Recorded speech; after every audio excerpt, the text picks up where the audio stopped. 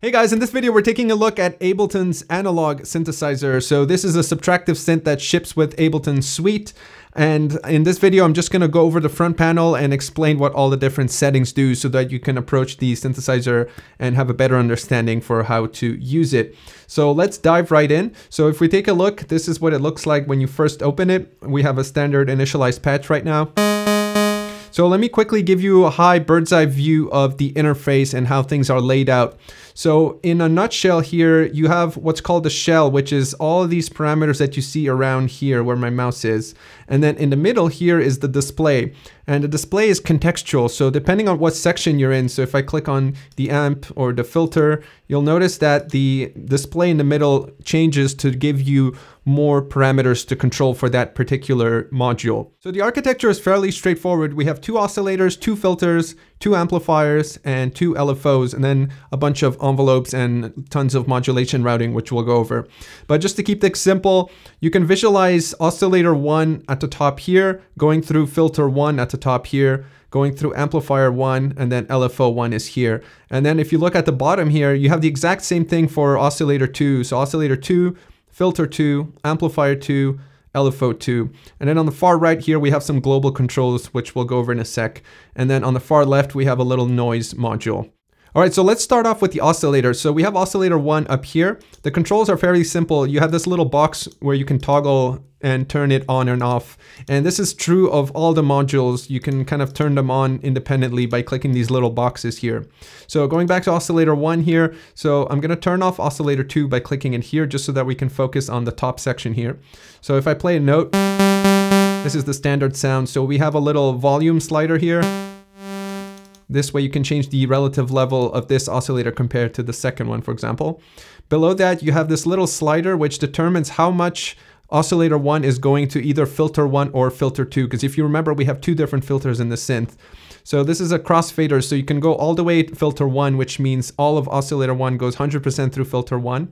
Or you can blend it in and go extreme to the other side, which is filter 2. To the right of that, you have your standard shapes. So you have sine wave. If you want a pure tone, you have saw, and then you have kind of a random noise, which is white noise in this case. And next to that, you have 3 different degrees of changing the pitch. So you have octave, which is the highest resolution. Let me switch this to saw. It goes from -3 to 3. Then you have a semitone slider. And then you have detune, which is in sense. And this is useful if you engage both oscillators and you want to kind of slightly detune one compared to the other. On the left here, you have this little line, and this is a dedicated envelope for the pitch of oscillator 1. And it's not a ADSR envelope, it's just a simple ramp. So for example, if I disengage this ramp completely, I'm just getting a normal sound, but then you can actually make it so that the pitch quickly goes up and down this ramp here. And you can change how long it takes for it to go down. Or you can do the opposite and ramp up. And this is useful for percussion stuff if you want to kind of create blips and bleeps. And you can drag like I'm doing here with the mouse, or you can use this time and initial pitch envelope sliders here directly. All right, below that, we have these 3 different sections for controlling different aspects of the oscillator. The first one is pitch mod, which allows you to change the frequency or the pitch of the oscillator using either the LFO or the keyboard. The keyboard is set to 100% by default, and that gives you standard kind of equal temperament tuning. And this is most of the time you're going to use this if you want to play standard melodies. If you go all the way to 0, there's no pitch tracking so that you can create sort of a drone. So regardless of what key I press, I'm always getting the same pitch. And to the left of that, you have LFO contribution, and you'll notice it's grayed out. So in order to enable any kind of LFO modulation, you need to go over here and make sure the corresponding LFO is turned on. So for oscillator 1, it's pre-wired to LFO 1. So you just go here and make sure LFO 1 is on by clicking on it. And then if you go back, you can increase the LFO contribution. Next to that, we have pulse width, and you'll notice this is grayed out as well. So in this case, I have to pick my square wave in order to enable pulse width. And then you can manually control the width of the pulse, which is just the duty cycle of how long the pulse width is on versus off. And then of course you can have pulse width modulation using LFO 1 here. And finally, we have this sub/sync. And here you can choose between two different modes. Either you can choose sub, which engaged is a sub oscillator 1 octave below, and you can increase its level here. And depending on which wave you have selected, so if you have saw or square selected, you'll get a square wave sub oscillator.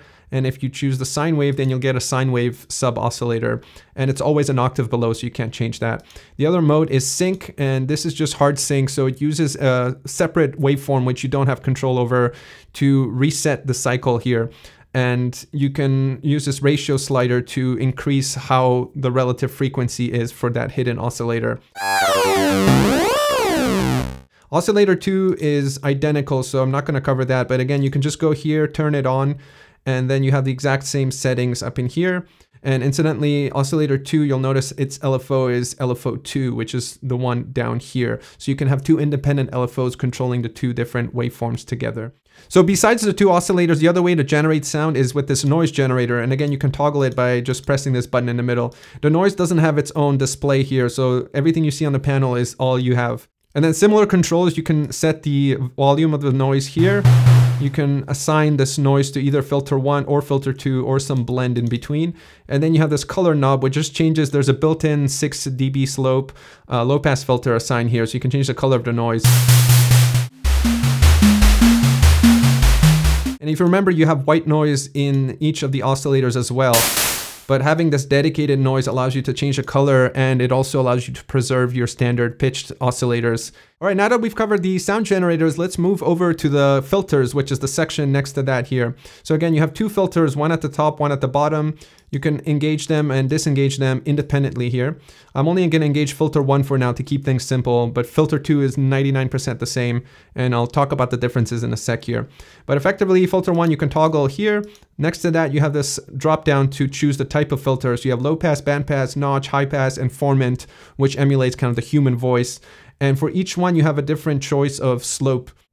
And down here, we have this 2F2 percentage slider. So this allows you to route filter 1 into filter 2. So if I set this to 100%, it'll go through filter 1 and then through filter 2, effectively giving you a cascade or a serial connection between the two filters. But that's it for the little kind of shell interface for filter 1. You just have your standard controls: filter type, resonance, and frequency. So the primary thing you'll see on the right here, or on the left, sorry, is this ADSR envelope generator, which is dedicated to this filter. And you can assign that to either frequency or resonance, as we'll see in a sec. But effectively, it's a standard ADSR envelope generator, so you can set the attack time by dragging these little dots, the sustain level, the decay time, and then the release time down here. And you can change the slope of the lines here to either linear or exponential to get a different character. Alternatively, if you don't want to mouse around these dots here, you can set the values directly either by dragging the mouse or by typing something in the keyboard here if you wanted to. So the parameters are all here. You have attack, decay, sustain, and then release over here. You'll notice there's a bunch of different other parameters, so let's cover those. The two on the left here are related to assigning velocity to different parameters, and velocity is just how fast you press a key on the keyboard. So for example, attack to velocity means that I can make it so that if I press a key really fast, it reduces the attack time, and if I press it slowly, it kind of ramps up slowly. And this is cool for creating like dynamic patches where you can have percussive sounds if you play fast. So let me try to demo that here if I find the right settings. And envelope to velocity just means that the overall level of the envelope is controlled by the velocity. And then if we jump to the right here, there's two extra parameters. One is slope time, and this is kind of a unique thing that I haven't seen in other envelopes. But effectively, the sustain phase can be set to actually fade out slowly over time. So if you can see the little drawing here, the sustain is kind of sloping down. And finally, on the right here, you have this loop setting, and you have three different options. If you set it to off, it behaves like a standard envelope generator, where as long as the key is down, it's going to be in the sustain stage, and then when you let go, it's going to complete the release stage. If you set it to ADR, it's going to skip the sustain stage, and instead it's going to start looping the attack and the decay stage as you hold the key down. In a way, it's giving you an extra LFO. And what's cool is that every voice you play, since this is a polyphonic synth, has its own envelope generator. So you can actually have these polyrhythmic sounds.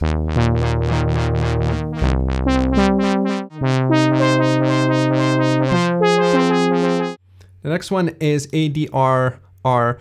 And this one is similar to the other one, except it'll also loop the release phase. Finally, you have this last one, ADSR.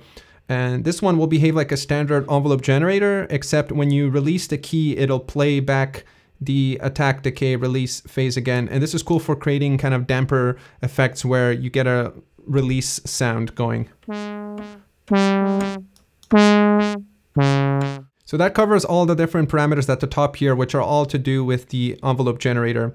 And then at the top here, you have two more checkboxes. One is legato, and this just means that when you play legato, it's not going to re-trigger the envelope. It's going to keep playing it from the position it was previously at. And if you choose free, it's similar to kind of a trigger effect where it'll play through the whole envelope in one shot, regardless of how long you hold the note. And this is cool for like percussive sounds. And below the envelope generator parameters, you have three different sections.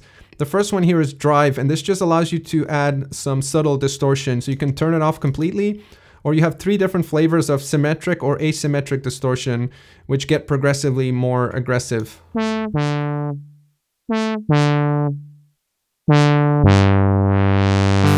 Right, to the right of that, you have this frequency mod section, and this just means the cutoff frequency of the filter. You can assign it to LFO 1, to the keyboard, or to the envelope generator right here. And similarly, you just drag up to set the amount. So if you want more LFO 1 for filter,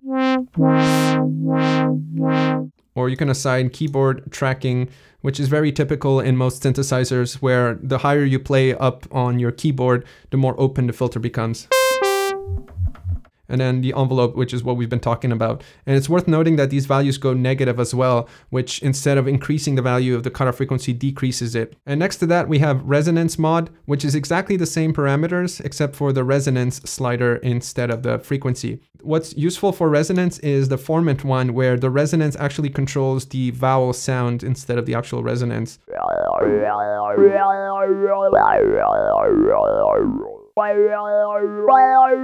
The only difference between filter 1 and 2, like I mentioned before, is that filter 1 you can route into filter 2 with this slider here.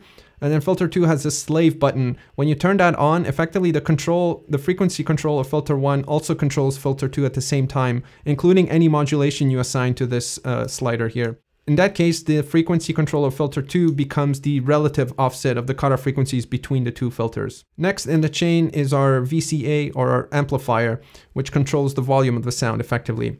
So as you'll see here, the parameters are very, very similar to the filter display here. So let's quickly go over the shell parameters, which are super simple. You just have panning and then level.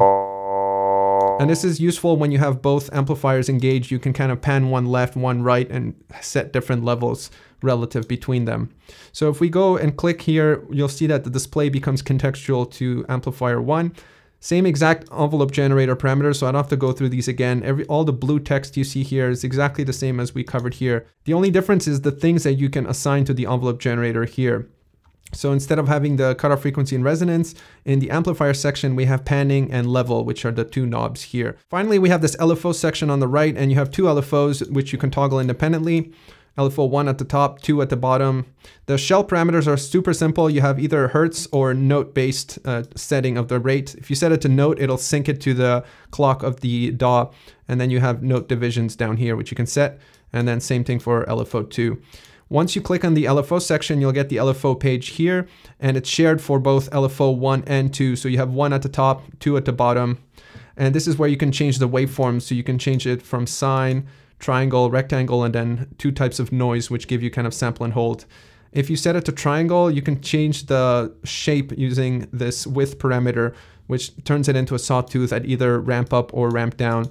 Same thing for rectangle, you can do standard pulse width modulation here. Retrig, when you turn it on, re-triggers the LFO every time you press a key. Offset is just a phase offset of what portion of the wave starts. Delay is how long it takes when you press a key before the LFO kicks in. And attack gives you kind of a ramp up for the LFO. You can go to our triangle, turn it more into a saw wave.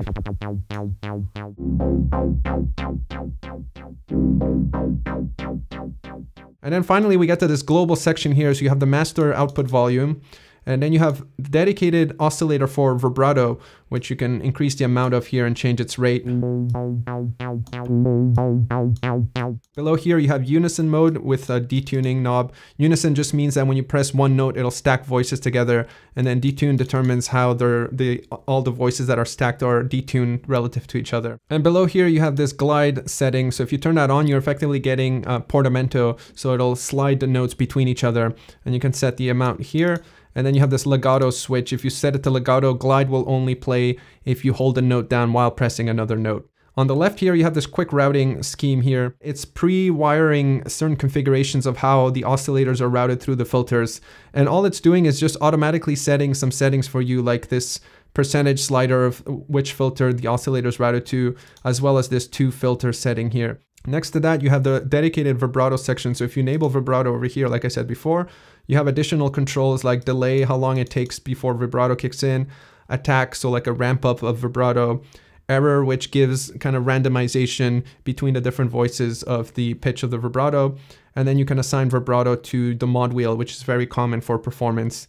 Next to that, we have a keyboard section, and this is everything to do with how the pitch and stuff like that is mapped here. So you have octave, semitone, and detune, which are just 3 different granularities of detuning and setting the global pitch. Pitch bend range is just how, when you slide the pitch bend wheel, how much it'll pitch up and down.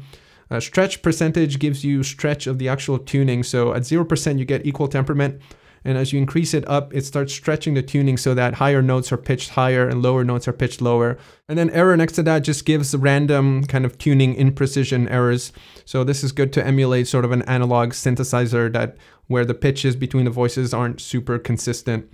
Up here, we have this voice selection, so you can make it a mono synth, or you can choose from 2 to 32 voices and make it kind of a beefy polysynth if you wanted to. Below that is priority, and this just determines if you run out of voices and you play too many notes, how the new voice will get reallocated. Then we have this unison section, and again, this is grayed out until you enable unison here. So you can determine how many voices you want stacked together between 2 and 4.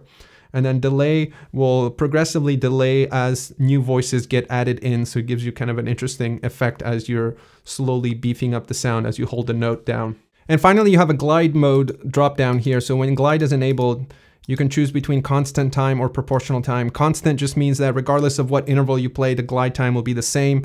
And proportional means that larger intervals will play slower, will ramp up slower than shorter intervals. And yeah, that covers everything you need to know for the analog synth, all the buttons and sliders. So hopefully this has demystified this synth for you. Yeah, I just wanted to keep this video simple and all about the interface and not about sound design or anything like that. So I'll probably do separate videos for sound design. So if you're interested in that, be sure to subscribe and stay tuned for that. And hopefully this was interesting, and I'll see you guys in the next one.